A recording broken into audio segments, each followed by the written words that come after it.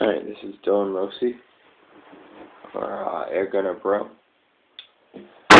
Back on here to give you a little bit of my thoughts on a couple of the little pistols I got. Got a Spring UHC 1911. I put my CB name on the side here, which is CB Citizen Band right here, but I don't think you really care much about that.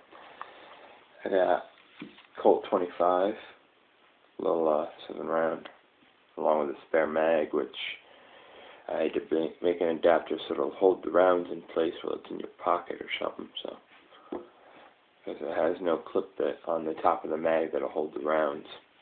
So altogether, that's 14 rounds. And this right here, the 1911 by UHC, has a good feel to it, good weight. The magazine comes out nice and smooth. The hammer you can move independently if you care to. Got 290 feet per second. You got your hammer locks back like most of your spring pistols. You got that open area there. Sorry if I'm a little slowed down, I'm just waking up here, but yeah. You open her up so I can show you. All you gotta do is pop this little piece out, which you should probably use a knife for. It's a lot easier.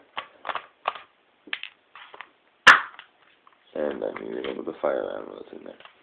Alright, there's your internals. It's got fixed hop-up. As far as I know, it's fixed. I don't think you can adjust it by opening it, but who knows, maybe you can. I just haven't figured it out yet. But there's your internals, and whenever you put it back together, make sure this little piece in here is on here right. Or no, it'll be this little. There's one of these little pieces in here my brother put in backwards and it wouldn't work, and then I put it in right and it worked. So, either way. With the Spring 1911, I love the way it feels. I mean, the Colt 25 is probably a little bit better off being a semi-automatic. But, yeah. The 1911 feels better. I mean, that thing's practically tiny. So, either way.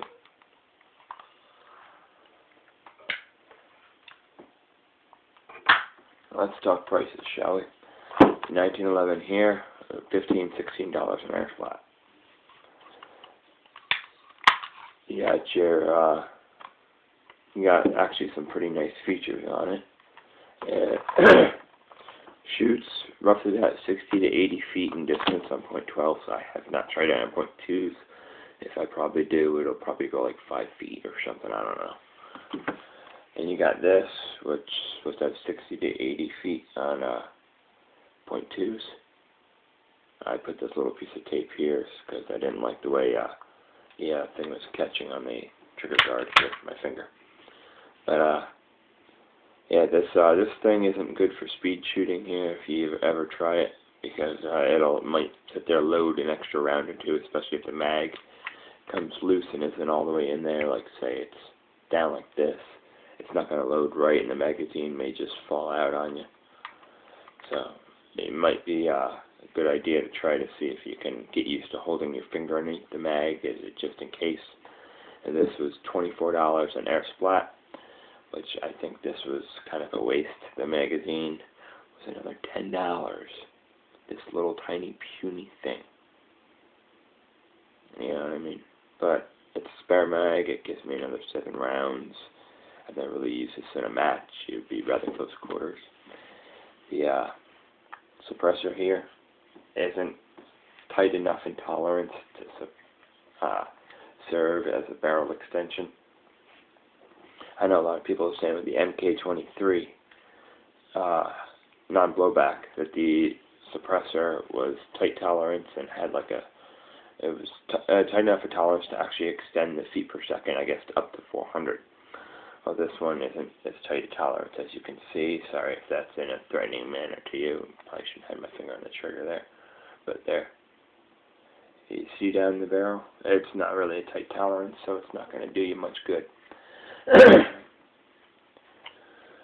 One of the things I like about this is it breaks down just about as easy as a gas ones, some might break down easier with just a little switch, but a lot of the 1911s, you gotta pull it back, pull out a piece, and it comes right apart. Basically the same thing with this. This is the first gun I own with an open port. So, well, on my thoughts, a 1911 here is definitely a good for what it is. You may be able to find better, higher feet per second, general stuff like that, maybe a couple better features. There's a Humerex one that has a rail. I think it's about 240 instead of 260. It's, I guess the rail might give you a better feature. I mean, this thing here, when you aim it, yeah, you pretty much, when you aim on the sights, you're shooting a little bit higher. So I guess you might want to use the sights for a further range. You know, it's not really easy to aim with a spring pistol because of that. The round goes higher than what you're aiming for by a lot. And then my thoughts on this. It's not something I would really suggest getting, except maybe it's for something farting around in small spaces so you don't need much rounds for. Or just you want something cheap that you can just at a close range sit there on your porch and pluck off a few cans off the rail every porch or something. This would be alright for that. But and the thoughts of what it is being a gas pistol, even non-blowback, it's good, relatively good quality, but it's not a good one to use in a match, I would say. It's limited capacity and low end feet per second, 60 to 80 foot range. I wouldn't really suggest it. If this is all you got, this would be better than nothing for a secondary.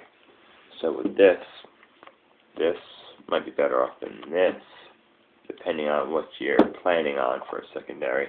Whether you want to try to last a little while, you go with this one. I mean, last a little while in ammunition. Whether you want to be able to have a little bit of a better advantage versus spring on using semi-automatic, you go with this. So that's up to you. If you want a cool look of a suppressor, you go with the Colt 25 here. If you want something that feels great in your hand, that actually uses your whole hand on the grip, the 1911. The 1911 also has a metal trigger here, which I like. Nice little contoured trigger. And just the way it feels, I like it. It's, without the magazine in it, it's not really weighted all that well. You put the magazine in it, it just feels a lot better. And I got the little $10 holster here, and as far as I know, it'll work good. I haven't really done a whole lot with it myself. But either way, well, I hope y'all take it easy. I've probably been talking a bit much for you. If you exit out at any point, I could care less. If you want to watch it, you want to watch it. So, it's good. Better watch it than having nothing else to watch. So, view, rate, subscribe, comment. It's all up to you. Well, you guys take care. Take it easy, eh? Goodbye.